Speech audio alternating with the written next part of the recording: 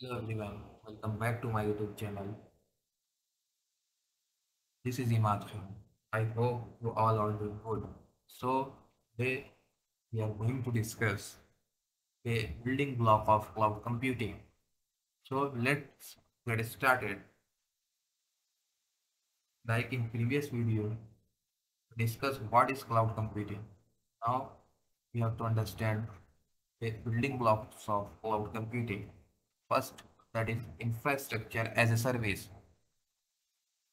Infrastructure as a service is also known as hardware as a service because it provides infrastructure for our requirements. Like it is the one of the layer of cloud computing platforms.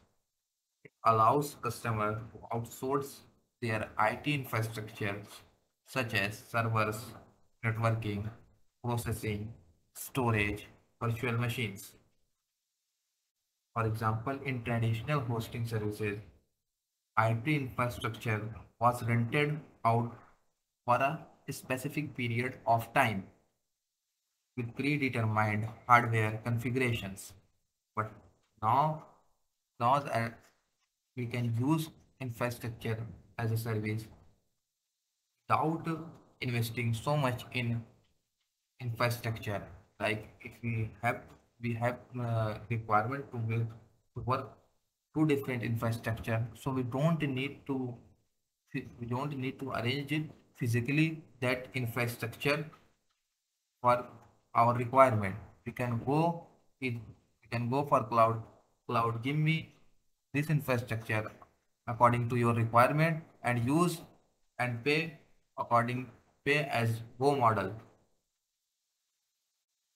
So infrastructure as a service providers provide the different type of following services, that is like compute, storage, network, load balancer. Compute as a service in which we are only focusing about like virtual central processing unit and virtual main memory for the end users. The storage, uh, infrastructure as a service provided backend storage for storing files. If you talk about network, in networking terms of we can get example of like such as routers, switches, etc. And if we talk about load balancer, it provides like a balancing capacity in the infrastructure layer. We, if you have a knowledge of some knowledge of networking, then you surely know about layers. So that's load balancer do. Moving towards the next, what are the advantages and the disadvantages of infrastructure as a service? Advantages shared in first advantage is shared infrastructure, like resources one resources are shared between multiple users, and second one is web access to the resources. You can access the resource using web, pay as per use model, like the the service the service you use, pay, you have to pay accordingly. If you use 1 hour, pay as per the model. On demand is scalability, like if you have a requirement or to scale your service on demand, so infrastructure as a service also providing the same. If you talk about disadvantage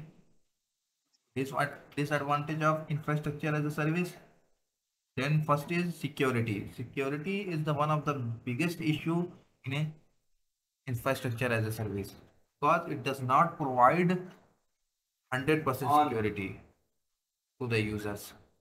Maintenance and upgrade, although IA infrastructure as a service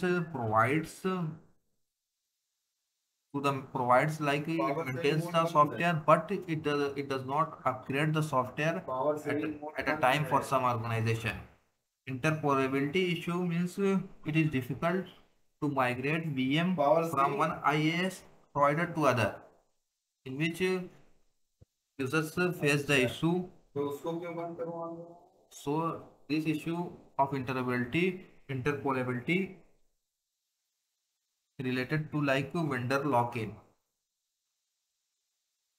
Moving to the next, moving forward, we understood advantages and disadvantages. IAAS providers like Amazon Web Services, uh, NetMagic Solutions, RegSpace, Trans Communication, C3 Technology, Tata Communication. They all are the providers who provide the service to the users. If we talk about AWS, you can hear about the EC2 open EC2 application, virtual private cloud. We talk about NetMagic solutions. They are providing NetMagic infrastructure as a cloud solution. We talk about Tata Communication. They are Insta Compute. So these are the application of particular service providers. Going forward to the next building block of cloud computing, that is the software as a service. So software as a service is also known as on-demand software. So software application are provided over the internet on subscription basis. Like if we have some requirement to work on any project or to build any software, so we don't need to we don't need to install and maintain software on individual computers or server. We can easily we can easily go to the cloud and ask and tell the requirements and ask for the service and get the access of the software and its feature through a web browser. Basically, software as a service providers provides the following services like business service, document management service, social networks, mail service. If we talk about the business service, like provider provides various business services to start up the business. For example, like ERP, enterprise resource planning, CRM, customer relationship management, billing and sales. If we talk about the document management, like SaaS document management is a software application offered by the third party SaaS providers to create, manage and track electronic documents. For example, Zoho Forms, Slack, etc. We talk about the social network. As we all know, social networking sites are used by the general public. So social networking website service provider use SaaS for their convenience and handle the general public's informations. We talk about mail service, handle the unpredictable number of users and to manage the load. That's all the services provided by the SaaS. Moving forward to the advantages and disadvantages of software as a service, SaaS is easy to buy because SaaS pricing is basically based on the monthly subscriptions.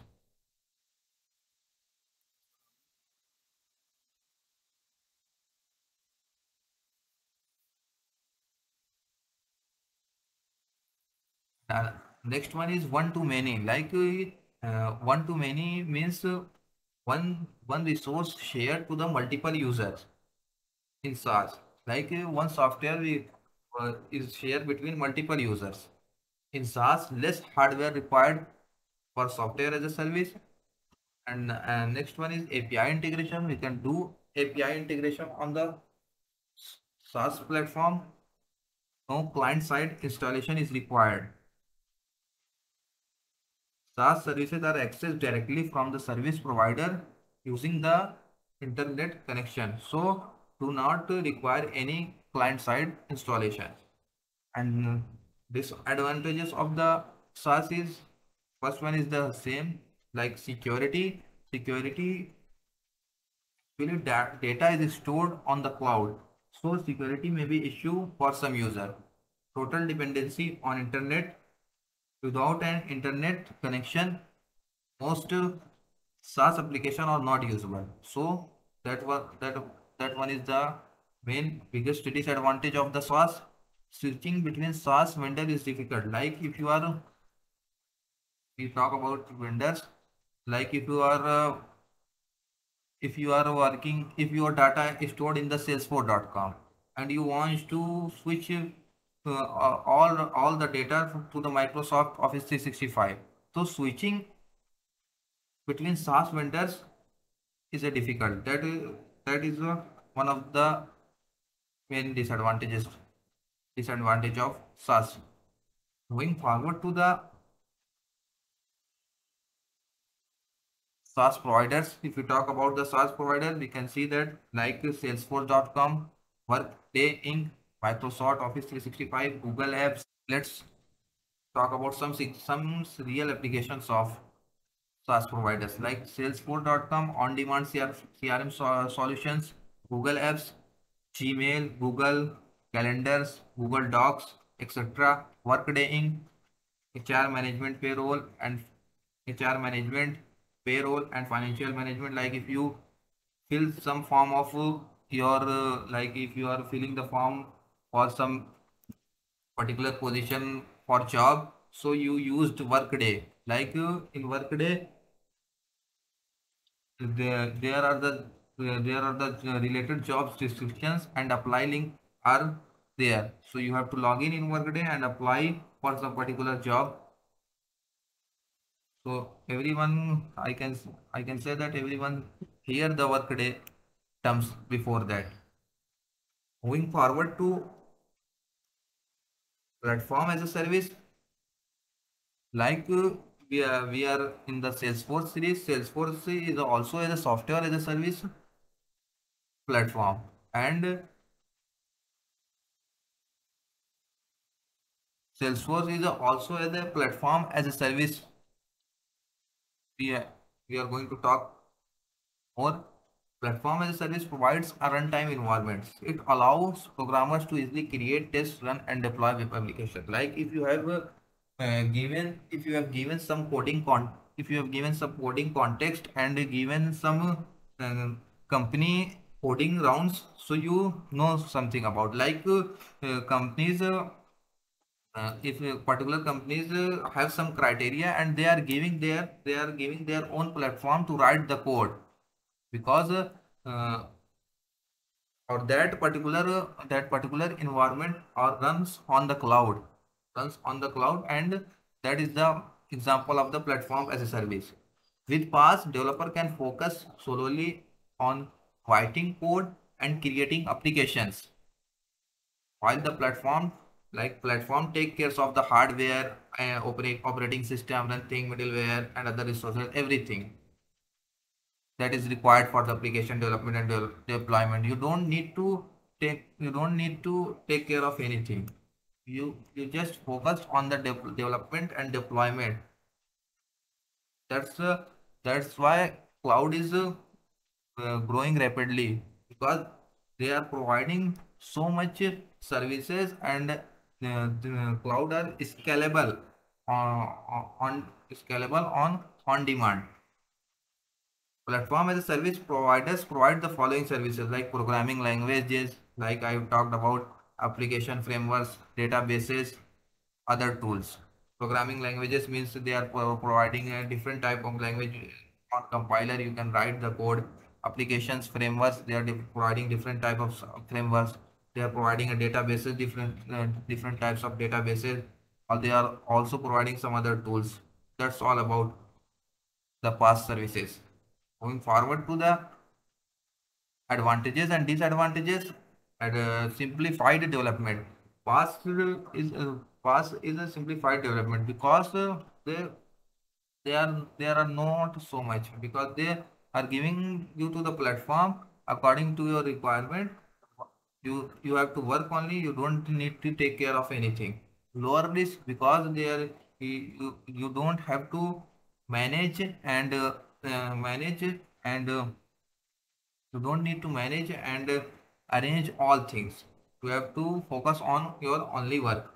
Scalability, we can scale according to our on our demand or requirements.